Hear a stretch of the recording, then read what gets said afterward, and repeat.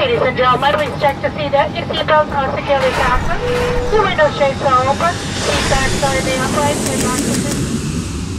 and It's beginning to look a lot like Christmas. Whoa. So this is the struggle we have been dealing with for the last 3 months. We have so much stuff and we're traveling to new countries all the time. Look at this, we have 2 carry-ons, this big checked bag here, almost 50 pounds, and then we each have a backpack. So when we first thought we were going to be traveling, there were so many things we thought we were going to need. That's why we didn't want to make a packing video at first, because we knew we were bringing more than what was necessary, but we also knew that we were going to be coming back to the United States after 3 months of traveling, which would give us a true feeling on what stayed in those suitcases all the time and what we wore during the trip. So I think we're going to start by going through each of our carry-ons, which have only our own things in them, and go through and just really evaluate what we want to keep, or maybe what we haven't worn or what we haven't used, and get rid of that. And then the checked bag is more of like our larger liquids that we can't carry on, camera gear that just doesn't really fit well in a smaller bag, etc., etc. Let's do this. So let's open them all up. Ooh. So as you can see, there is so much stuff. Since our objective is to reduce this mess to this big suitcase and 1 carry-on, we're gonna make a couple piles here. 1 pile is going to be absolutely not, we're not going to bring it with, and that's going to go in our handy dandy storage unit. And then we're gonna make a pile for if there's room, we'll keep it, and then we'll make a pile for 100% we need it, like our underwear.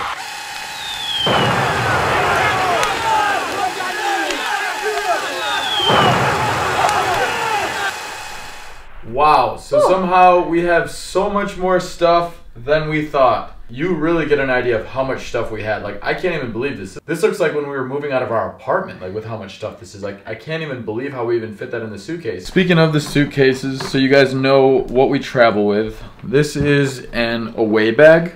It is a very durable bag that has come with us for the last 3 months and still looks almost brand new besides a couple scuffs on it. And it's more than like a normal suitcase would cost, but given its like durability, this will last you maybe 10 or 15 years, especially for people that aren't traveling full-time like us, versus spending half of this on a normal suitcase, which will last you maybe 5 years. So up front the cost is high, but long-term it's going to last you longer.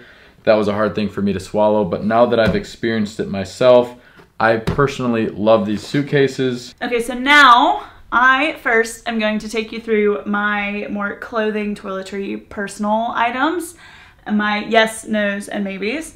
And Mac will then do the same for his, and then we will jointly kind of explain and go through our miscellaneous joint items that we use. So let's first start with the toiletries, because girls, we know those are important. So I have, of course, brush, mirror for standard hair, makeup if you need it, and then blow dryer, like a really mini travel blow dryer, and this thing is powerful. Typically places we'll stay will have blow dryers, but I just have one on standby just in case the place we're staying doesn't have one and I'm in a pinch and I need one and it's so small and compact it fits perfectly. And then I have a curling wand and a straightener, toiletry bag that has my toothpaste, toothbrush, deodorant, face wipes, moisturizer, etc., etc. Extra contacts. Went ahead and ordered like a 6-month supply back before we left. And then laundry bag, of course. So shoes were tough for me. I initially wanted to bring like way more shoes. And I was like, okay, Chelsea, you're gonna have to cut some. You just like tone down the girl and just really bring what you need. So I have, of course, my tennis shoes for mainly if you use them for exercise, but then of course if we're going hiking or doing something more outdoorsy. And then I have my pair of standard walking sandals. So these are what I wear most of the time. They're a brand called Suft. They're super comfortable. Like I've walked miles and miles and miles in these and had no issues. And then I wanted kind of a heel, you know, for maybe those nights out or dinners where you're still comfortable, you can still walk around, but you have that little bit of heel to kind of get a little more pep in your step. And these are, again, super comfy, squishy, fun, easy, neutral color. And then I have a pair of flip-flops, actually. Workout clothes. So I have 2 sports bras, 2 pairs of shorts, 1 like nicer kind of workout shirt that I can use to work out, and it's also good for like outdoorsy excursions. I have 4 pairs of socks, and so far I definitely use them. Sometimes I wish I had a little more workout gear if I'm being really good in that week, but it's been fine and it's plenty. And then bathing suits, my first packing cube. I have 5 bathing suits. I have, of course, like the triangle style, and then I have some that have more of like the chest covering, so if I get a little sunburnt, and I have a one piece too if I get a little sunburnt or it's more appropriate for the activity that I'm doing, I will switch into those. So I have a couple different options, but 5 bathing suits overall, and that's been great. And then I have my second packing cube, which is full of my rompers and jumpsuits. So I have like short sleeve rompers, you know, easy to wear, easy to walk in. You don't have to worry about like a dress. Jumpsuits the same. I like to travel in them. You know, they have the long pants, really comfortable. So it's nice to have a couple options, especially if it's a chillier night. So you have the option of long pants but still short sleeve with the jumpsuits. And then to that, I have a couple long sleeve rompers. So still, if you want to be maybe a little more dressed up, or you want a little more coverage because it's kind of a chillier night, you have your long sleeve rompers. Couldn't recommend them more. Multi-purpose, cute and functional. And then I have my last but not least packing cube that has my dresses. I have 3 dresses and I just kind of interchange between them all. And then I also have my comfy, like sleeveless workout shirts. I can work out in them, or I lounge around, you know, wherever we're staying in them, sleep in them.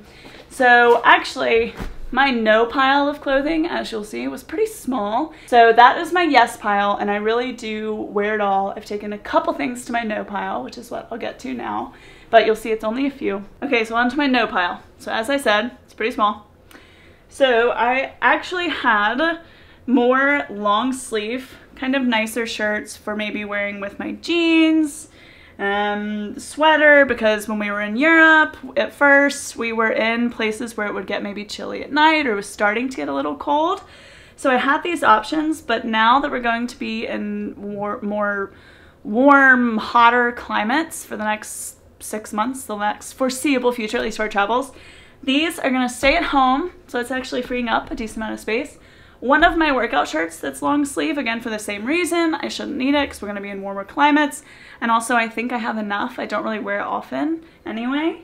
And then a couple pairs of socks that were worn with like my little booties. They're not necessarily workout socks, so that's small, but it still counts, still taking away stuff. So those are my no's. So again, as I said, a few, but I really do wear everything I'm bringing. And then I have a couple maybes. So first of all, my rain jacket. Initially we were like, okay, we'll definitely need a rain jacket. Let's make sure we have rain jackets. This one's really cute, but it's not very functional. The hood doesn't really stay up in the wind, I discovered in Iceland, which wasn't very pleasant, but it's something that I know we'll need it, of course, at some point, but we haven't really worn it at all. I think we've just gotten lucky, or we've kind of avoided the rain. So this is a maybe, because if I have this space, maybe I'll bring it. Otherwise, you really can get everything you need typically wherever you are. So if I find myself, or we find ourselves in a rainy place, we can always go buy a temporary poncho or a rain jacket that we can carry around. So we'll see, a maybe. And then I have pants. So I just brought 1 pair of jeans, again, for those climates where it was warmer during the day but might get chilly at night, or we were in Europe until the end of October, so it was starting to get cold. So I just had 1 pair of pants and a couple pairs of leggings, one that I'm wearing now, my comfy ones, good for travel and just kind of lounging around. And then another pair that I just haven't really worn. So these are maybe, but will probably be a no. The jeans too, because I don't see myself wearing them, especially when we're gonna be in these warmer climates. And that brings me to my last clothing maybe, which are the shirts that would go along with the pants if I were to bring them. So I do have some really cute tops that I could wear with the pants. They'd make really cute outfits, but I just don't know if or when I'd be wearing jeans again. But those are my yes, no's, and maybes. Hopefully, if you're planning to full-time travel, or even planning, you know, a week-long trip, this helps you at least narrow down what you really need and kind of decide what you want to bring. All right, now onto my stuff, and it is trimmed. You'll see that my pile of stuff that I got rid of is quite large. But for shoes, I have 2 pairs of Allbirds. They look quite similar, but one of them is more of like a hiking gym type, I guess, like gym looking shoes. And the other ones are more like walking around the city / lounging or something like that, you know. But the reason why I chose Allbirds, they were slightly more expensive than I would normally pay for shoes, but I had read so much from other travelers that they have huge benefits. They're ultra lightweight, which is great for packing. They squish together quite easily here. So as you can see, this is 1 pair of shoes, and it's the thickness of probably what one of your shoes would fit in a normal suitcase. And then the material is really stretchy, and that gives your feet more of like a breathing feeling. And then I guess the last benefit I would say about these is they're machine washable, and you can wear them without socks, but you definitely need to wash them after. And so they're great shoes. I'm keeping both of these because I just use them often enough to make them both worth traveling with, and they're light. The next is my shorts. I have 2 pairs of like standard H&M khaki shorts. I have 2 swimsuits. I'm not going to take them both out, but as you can see. So I have a couple dress shirts, 2 of them here for the formal times, 1 pair of black jeans, about 6.5 pairs of boxers because one of them's a little torn, so it'll be 6 after this video. And then here's my main thing of shirts. I have a few different types of shirts in here. I have more of my like plain shirt, which is actually right now a potential maybe for me because I only really wear it on the plane. You can't go anywhere without a Hawaiian shirt. A couple H&M polos, a thin Calvin Klein shirt, just like a plain, more of like a nice material white t-shirt. Goes with everything. And then my workout clothes, I only have 1 pair of gym shorts and then 1 tank top. That's what I work out in always. Obviously I wash it. So that's about like 7 shirts that I have, 7 or 8 if you count the tank top, plus the shorts, and that covers everything. Last one here, I have about 5 pairs of short socks, and I have like 3 or 4 pairs of long socks. I might reduce the long socks though. And last but not least, for my personal stuff, just a standard bag of toiletries to reduce the amount of volume, and just because I don't like shaving cream, I always use the electric razor, and then the rest of your standard toiletries, and it all fits in here quite easily. Alright, so I showed you the 2 dress shirts I'm keeping. These 2 I wear the least amount, so I'm cutting out 2 dress shirts here. I'm cutting out this red polo. I only wore it once every probably like 2 weeks, and I want to save some room so I can buy some local clothes for fun here and there if I want to. And then I had just another miscellaneous long sleeve I never wore. Brown belt, as you saw, I only have those black pants so they don't go together. These shorts I don't really like. The pockets are shallow, which is a higher risk of theft. I had a white pair of jeans here that were good for some occasions, but not many. White pair of high waters, also good for only some occasions, not enough occasions. Khaki pants, a little bit harder to part ways with because I do really like these pants a lot, but when we transition to a warmer climate for most of the time, it's just going to be quite rare that I'm going to be wearing these. Next one here is my rain jacket. It takes up too much space for the amount of rainy days we run into. The next thing I'm removing are my Clark boots. As you can see, they take up a lot of space. Even if they're scrunched down like this, there's just not room in the suitcase if we want to downsize. Once again, for the millionth time, warmer climate, won't be wearing these. Last but not least, water shoes. These things are only a few bucks when you buy them in the location you need. We've had them for 3 months. This is the most I've seen of them in the last 3 months, so I figured it's time to leave them back here, and if I really need them for a specific excursion, I'm sure I can find them for pretty cheap. So now we're gonna run through the rest of the yeses for just kind of like other miscellaneous stuff that we both have. So first 2, we have these like very compact towels. They're like the size of a normal beach towel, and they're super helpful because not all the Airbnbs or hotels we stay at provide beach towels. Medicines. So we won't go into the detail of what's in here, but basically preventative, travel focused for where we're going. So in each one of our bags, we keep a series of different documents. The reason why we have copies in each bag is you never know if your bag's going to get lost, delayed, stolen, burned, whatever might happen to it. You need to minimize the risk of not having the stuff you need. And so in each bag, we have a copy of our travel insurance, a little brown envelope in each one, a photocopy of our passport, a credit card, a debit card backup. Speaker, definitely it takes up some space, but we love it. We use it all the time. When you're on the plane, you get those customs papers, and they don't always have extra pens.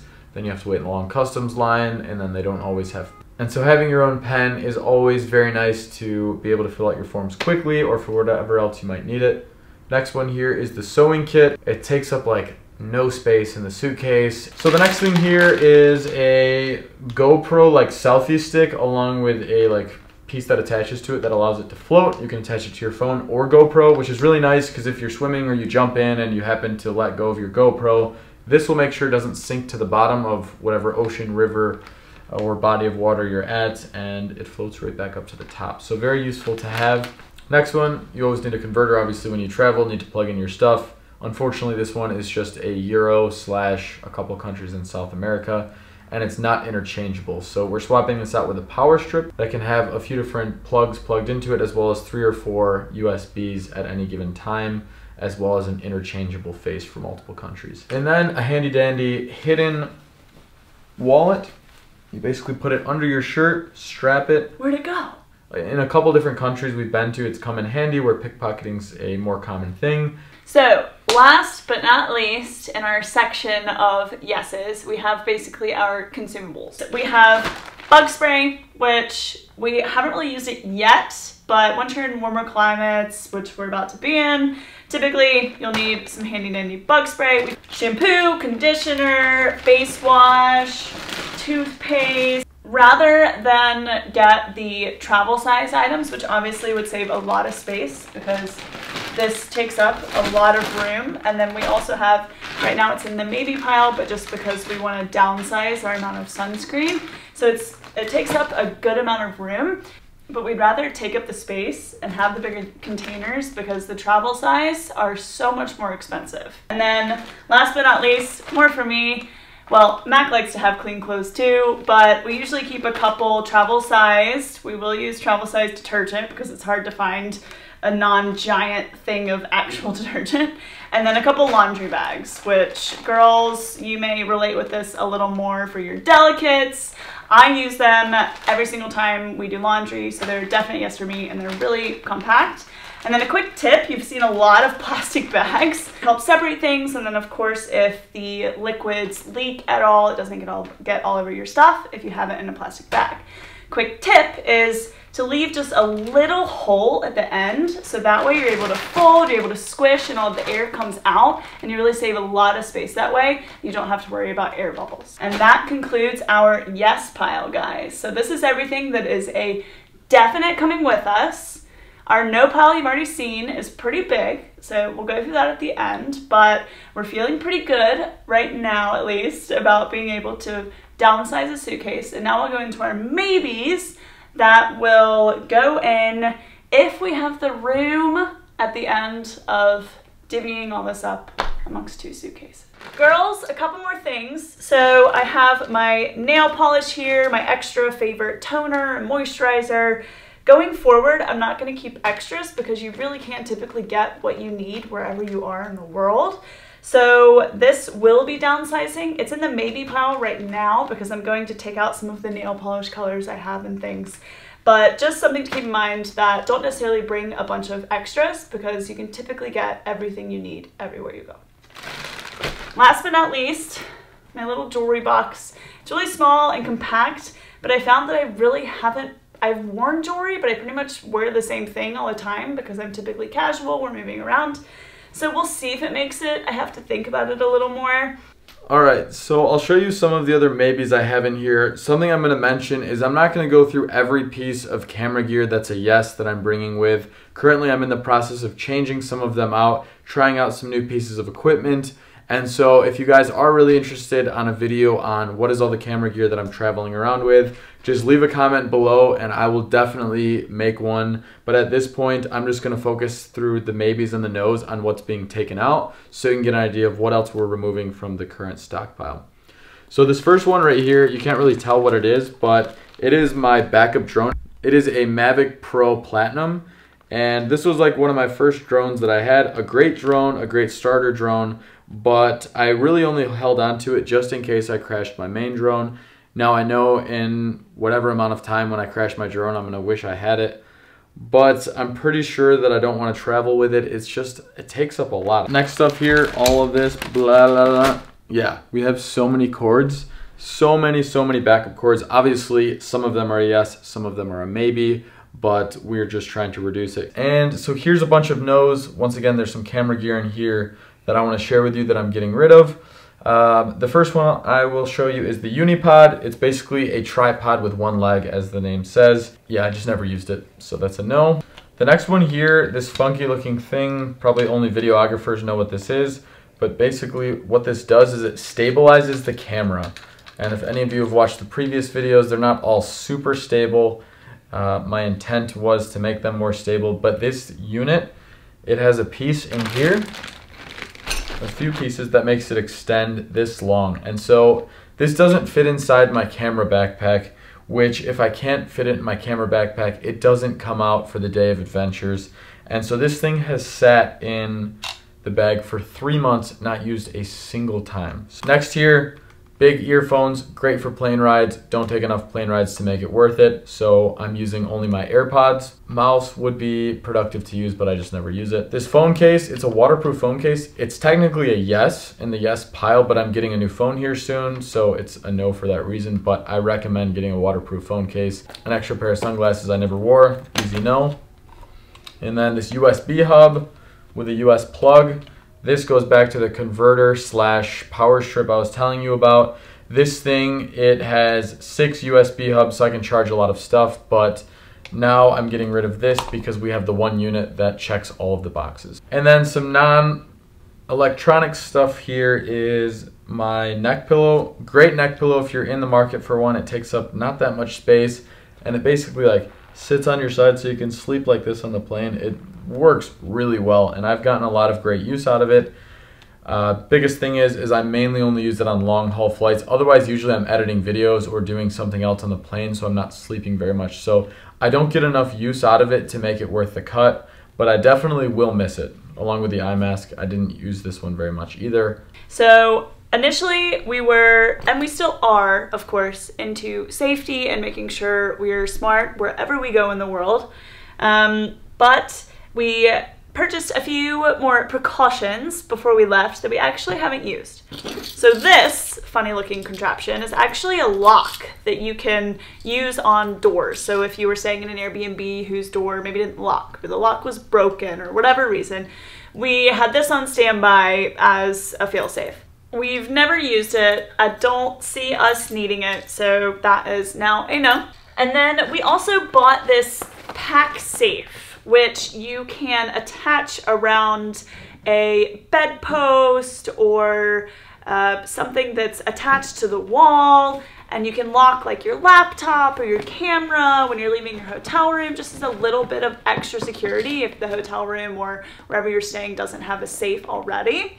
Or you can tie it to the back of your beach chair if you want to leave your things at your chair and then go to the beach or go to the pool. But again, this is something that we've never used. It's nice to have, just like the lock, but we've never used them. Don't think we will. It's been 3 months, so these are now no's. We brought this box of business cards, our Life in Focus business cards, but we haven't passed them out. We haven't really used them. Hopefully if we meet people along the way, we just try to get them to follow us, you know, if we get to talking about it, of course. We don't push ourselves on people. Luggage scale. This was great when we were first getting going because we have, as we said, our checked bag was close to 50 pounds, if not right at or a little above 50 pounds. So it was nice to have to kind of know when we needed to shuffle. But now that we've been on the road for 3 months, we know roughly what is going to go in each case, and we haven't had any issues with weight. Fan. So this is a portable fan that you can clip on like your backpack, or we've clipped it on like a bus seat before, even on a bed where you didn't have air conditioning. I have one too. We each got our own, so I'm going to keep mine. It's a yes for me because when we have needed it, it's been so great. But to have two, I mean, maybe if Mac's lucky, I'll share mine with him. But so this is his technically, but moved it to a no because we really haven't used it that much. And guys, that is the last of our no's. So guys, as you can tell, we have so much stuff, and it was hard to part ways with some of the things. There are some we're going to find out if we're parting ways after we go ahead and try and fit it in one full-size checked suitcase as well as one carry-on bag. And like I said at the beginning, we do have the 2 backpacks as well that we're able to fit a lot of camera gear that we're not going to review in this video. So we're gonna go ahead and see how much we can fit in there to see if our hypothesis of fitting everything in 2 suitcases instead of 3 is possible. So fingers crossed, but we'll see you at the end. All right, guys. Wow. In the last probably like 5 minutes, we took all of the S's and it was pretty easy to pack it all in. So right now we do, disclaimer, have a couple camera items that Mac needs to, as he was saying, he's switching out some things that still have to go in this bag, but there's definitely room. So right now we're just gonna weigh it with our handy dandy scale and see how much weight we have to spare. All right, zeroed out.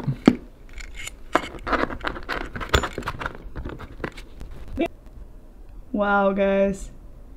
36.22. What do you say to that, Mac? That is a good step, and it fits. Just have, yeah, probably another 8 or 10 pounds worth of stuff that's gonna go in there. Fingers crossed, but I think we may have done it. It's all in there. I must say it feels good because I just know how many struggles we ran into carrying 3 suitcases, full-size suitcases plus our backpack, up and down different staircases where they didn't have escalators or elevators, and not only is it tiring, but that's also dangerous to be carrying up, you know, really heavy bags when you're already exhausted from traveling. So I'm proud we were able to accomplish the downsizing. I honestly was skeptical. And to be fair, I didn't get rid of as much as Mac. Overall, feels really good, feel accomplished, and yeah, here we go. Onward with 2 rolling suitcases. So that's pretty much it from this video, guys. I know it felt kind of long. We just wanted to give you an in-depth overview of what is actually in our suitcases. We get that question here and there, and we want to just be able to share this video with whoever is interested in what you need to pack for full-time traveling. But in reality, you really don't need much when you're staying at different accommodations. They have towels, they have soaps, they have, you know, all different types of amenities that you might need in Airbnbs. You can get all the kitchen equipment. And so it's really nice, though. I must say it's quite freeing to be living the last 3 months with such a little amount of stuff when we can just pack our bags in now a quick 30 minutes, previously an hour and 30 minutes, and we can just go to the next destination and feel at ease when doing it, which I'm really excited for. And of course, this video would not be possible without our amazing friends Ross and Becky letting us completely tear up their living room, tear up our suitcases. Thanks. We have had a lot of people, or I've had a lot of maybe more girlfriends be like, 2, 3 suitcases? You're traveling around the world with only 3 suitcases? Like, and I'm like, yeah. And you really do at first, you're kind of like, oh my gosh, like I was saying about the shoes, I wanted to bring like 6 pairs and now I only have 3 and I wear like 1 of them mainly. And you realize like probably at home you have a closet full of stuff, you only wear a certain amount of things. And that's, I haven't really felt like I've missed really anything. Yeah, guys, so thanks so much for watching the video. If you like this video, give it a thumbs up. If you didn't like that video, give it a thumbs up and comment why you didn't like the video. And if you want to see more videos like this, or cool travel places, exciting travel tips, many great things to do and destinations all around the world, hit that subscribe button, and we'll see you guys in the next video.